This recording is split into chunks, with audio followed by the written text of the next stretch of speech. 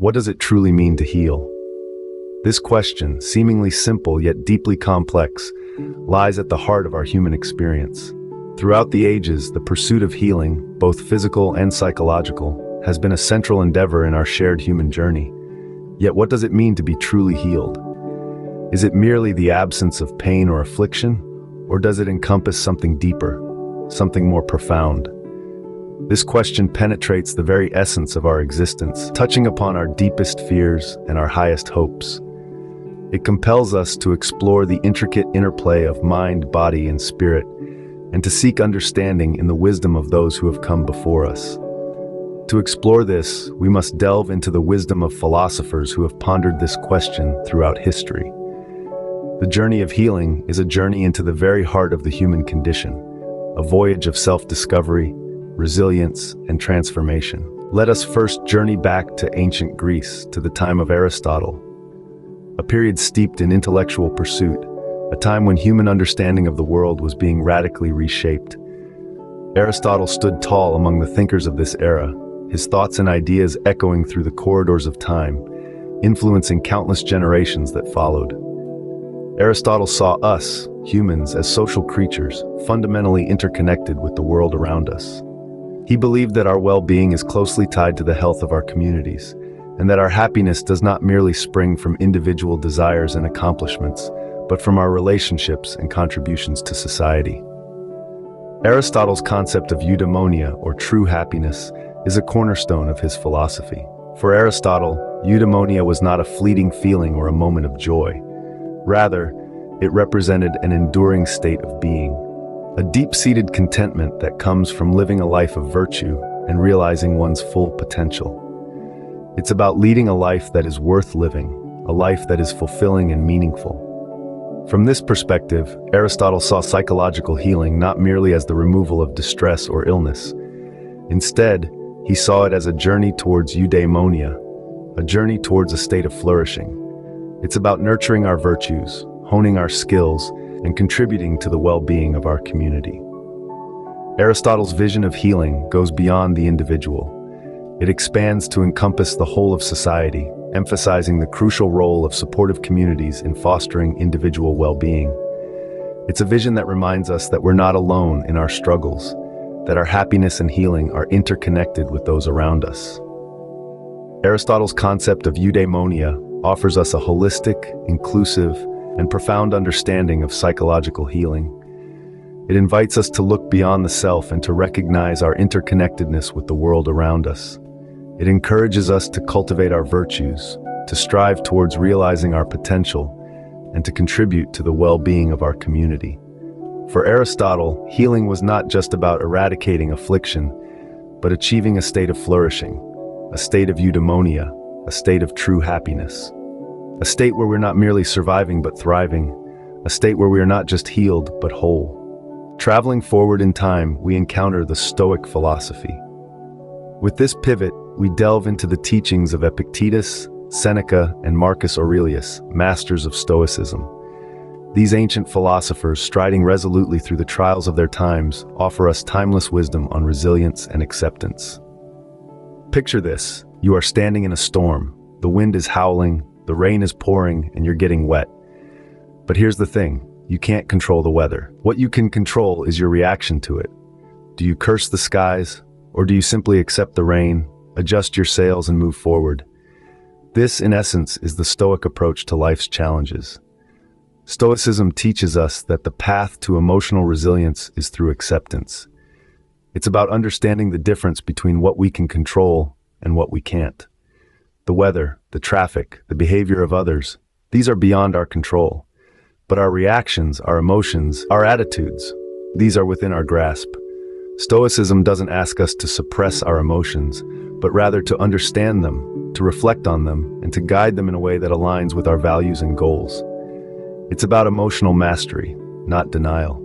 It's about harnessing the power of perspective to transform our experiences. As the Stoic philosopher Epictetus once said, "He is a wise man who does not grieve for the things which he has not, but rejoices for those which he has." Stoicism also champions the pursuit of wisdom. It encourages us to seek understanding, to ask questions, to learn from our experiences. It values wisdom not as an abstract concept, but as a practical tool for navigating the complexities of life. It's about cultivating a mindset that views challenges not as obstacles, but as opportunities for growth and learning. In the face of life's challenges, the Stoics taught us that it's not what happens to us, but how we react that truly matters. The essence of Stoicism, then, is a profound form of psychological healing, a roadmap for resilience, acceptance, and the mastery of one's inner world. Now, let's venture into the Enlightenment era with Immanuel Kant.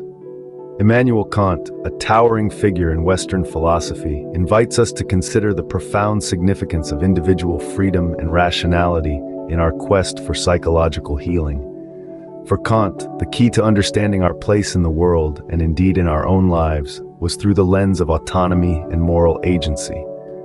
Imagine for a moment being the author of your life's story. You're not merely a passive character, but the very scriptwriter, the director, the one who shapes the narrative. This is what Kant's philosophy embodies, a deep sense of self-determination and personal growth. Kant's philosophy underscores the importance of rationality in our decision-making processes. However, this doesn't mean cold, emotionless calculation. Rather, it's about harnessing our capacity for reason to make choices that are aligned with our deepest values and aspirations. It's about being rational actors in our lives, not mere reactors to external circumstances. But how does this relate to psychological healing? Well, in Kant's philosophy, we find a powerful affirmation of the human capacity for self-reflection and self-awareness. By becoming more attuned to our thoughts, feelings, and behaviors, we can gain deeper insights into our psychological patterns and cultivate healthier ways of relating to ourselves and the world around us. This is where the healing process truly begins. Moreover, Kant's emphasis on individual freedom reminds us that we are not defined by our past traumas or current struggles. We have the ability to choose how we respond to life's challenges, to rewrite our narratives and shape our destinies. This sense of empowerment is a potent catalyst for psychological healing and personal transformation. In short, Kant's philosophy provides us with a robust framework for understanding and fostering psychological healing. It champions the power of rationality, self-reflection, and individual freedom in our journey towards mental and emotional well-being. Kant reminds us of the crucial role of self-awareness and self-determination in our healing journey. As we move into the 20th century, we encounter the existentialist philosophy, a philosophy that urges us to confront the inevitable uncertainties and anxieties of life, to seek and create our own meaning, and to take full responsibility for our existence. Two towering figures stand at the forefront of existentialist thought: French philosopher Jean-Paul Sartre and Austrian psychiatrist Viktor Frankl. Let's delve into their transformative ideas and how they contribute to the art of psychological healing. Sartre, a man of profound insight, boldly declared, "Existence precedes essence." This statement encapsulates the essence of existentialism. It means we first exist, we find ourselves in the world, and then it's up to us and only us to define who we are. There's no predefined pattern for life, no absolute moral codes handed down from high above. We are not just tossed into the universe, but we are free to shape our own identity, free to determine our own destiny. But with this freedom comes an immense responsibility. We are responsible for our actions, our choices, and ultimately for who we become. This existential freedom, as daunting as it may be, underscores the importance of personal agency in psychological healing. We are not passive victims of our circumstances, but active participants in our recovery. On the other side of the existential spectrum, we meet Viktor Frankl, a man who found meaning in the midst of the unimaginable horrors of the Holocaust. Frankl developed logotherapy, a form of existential analysis centered on the search for meaning. He asserted that even in the most painful and dehumanizing situations, life has potential meaning. This meaning, he believed, is a potent force for psychological resilience. It helps us to endure suffering, to embrace life's challenges, and to persevere in the face of adversity. Sartre and Frankl present us with a profound existential challenge.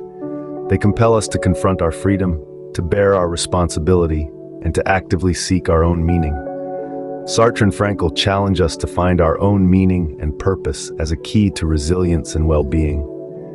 In this existential quest, we discover the true art of psychological healing. Finally, we arrive at the present, where the field of positive psychology has emerged. This modern approach to healing and wellness has opened a new chapter in our understanding of the human psyche, emphasizing not just the absence of illness, but the presence of wellness. Philosophers of old would find familiar echoes in the focus on virtues, strengths, and the cultivation of positive emotions. But there's a distinct flavor of the contemporary here too. Practices such as gratitude and mindfulness have found their place in the modern lexicon of healing, offering tools for individuals to nurture their psychological well-being in their everyday lives. Martin Seligman and Mihaly Csikszentmihalyi, pioneers of this field, have shone a light on the science of happiness and human flourishing, breaking new ground in our quest for understanding and wellness. In our quest for healing, we learn that it's not just about overcoming adversity, but nurturing our psychological well-being and enhancing our resilience. So, what have we learned about the art of healing? From the ancient wisdom of Aristotle, we've gleaned that true healing is not just the absence of affliction, but the flourishing of the individual, thriving within a supportive community.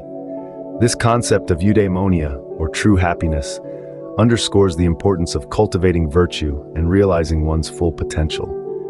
We've journeyed through the Stoic teachings of Epictetus, Seneca, and Marcus Aurelius, reminding us that it's not what happens to us, but how we react to it that determines our well-being. Stoicism teaches us the value of acceptance, resilience, and the quest for wisdom in navigating the tumultuous seas of life. We've pondered Immanuel Kant's Enlightenment-era philosophy, illuminating the significance of autonomy, moral agency, and individual freedom. The emphasis on self-reflection and self-awareness in Kant's work underscores the role of personal growth in the process of healing. We've explored the existentialist philosophies of Jean-Paul Sartre and Viktor Frankl, staring into the existential angst inherent in the human condition. Their teachings highlight the freedom and responsibility we each carry in shaping our identities and destinies, and the role of meaning and purpose in fostering psychological resilience. We've delved into the modern realm of positive psychology, where scholars like Martin Seligman and Mihaly Csikszentmihalyi have mapped out the science of happiness and human flourishing. This field of study emphasizes our strengths, virtues, and the cultivation of positive emotions as crucial elements in nurturing psychological well-being and resilience. In the grand scheme of things, the art of healing is a complex tapestry woven from the threads of philosophy, psychology, and personal experience. It's a journey of introspection, growth, and resilience, a dance of the mind, body, and spirit in the pursuit of well-being. And so we come to understand that the pursuit of healing is a journey, one that involves the interplay of mind, body, and spirit, and is deeply rooted in the wisdom of philosophers past and present.